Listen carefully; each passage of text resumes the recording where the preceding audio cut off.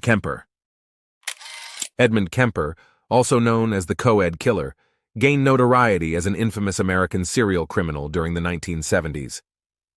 His disturbing acts of violence and the chilling nature of his crimes have cemented his position as one of the most widely studied and recognized serial offenders in history. Born in Burbank, California in 1948, Kemper displayed unsettling behavior from an early age, particularly in his troubled relationship with his parents, harboring deep resentment towards his mother.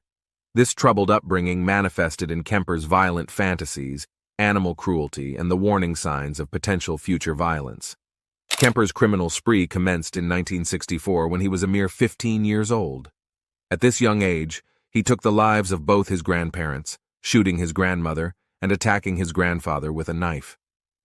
Kemper later confessed that these acts were driven by his morbid curiosity,